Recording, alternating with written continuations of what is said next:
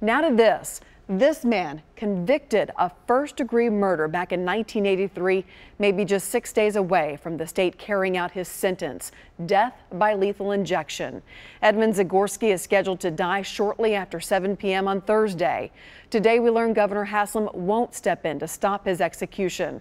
News Channel 5's Jason Lamb tells us more about the crime Zagorski was convicted of in Robertson County. As the state Supreme Court considers its decision regarding the future of lethal injection in Tennessee, an attorney for condemned inmate Edmund Zagorski says he hopes the governor will reconsider his decision not to grant Zagorski clemency. It was a double murder back in 1983 that put Edmund Zagorski, 28 years old at the time, on death row.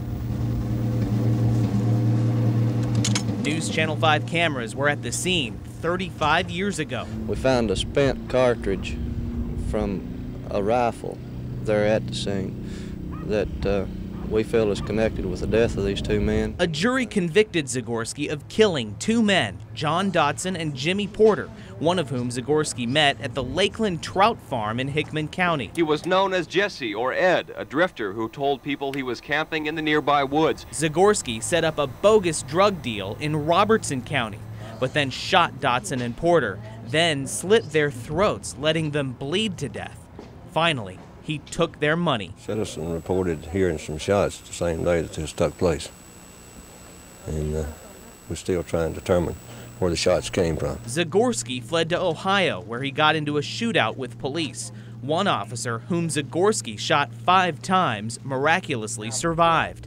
Zagorski was brought back to Tennessee with a trove of evidence, high-powered weapons, body armor, and thousands of dollars in cash.